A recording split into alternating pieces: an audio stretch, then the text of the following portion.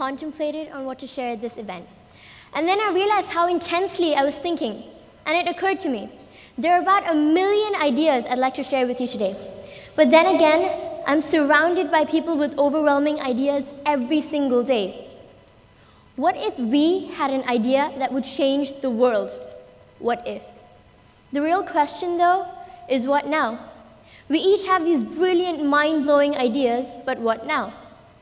When we leave this event today, will we return to our everyday lives with all these ideas packed away in the dusty corners of our minds, just allowed to rot?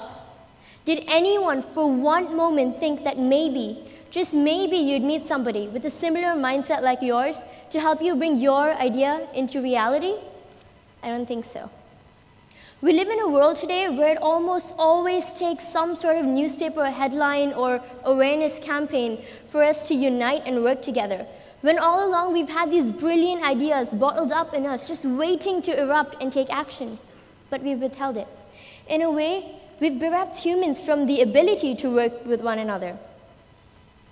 We talk with such pride and enthusiasm about the advancements of science and technology, but what about us? You never hear anyone say, oh wow, humans are so supportive of each other's ideas or dreams. It's somehow considered awkward, I suppose.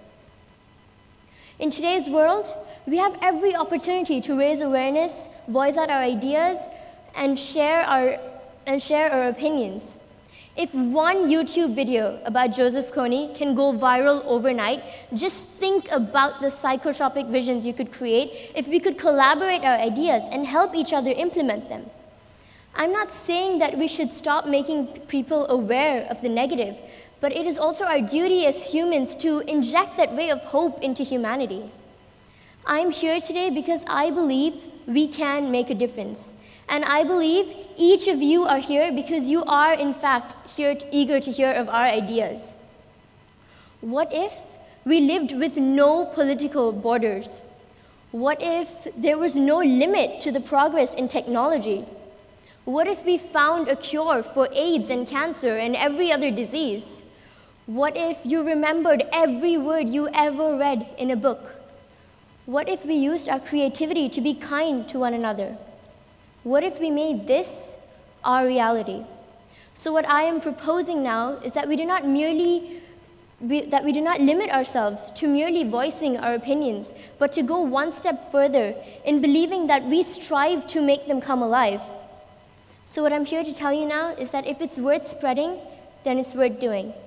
I'd like to leave you with this quote by Martin Luther King.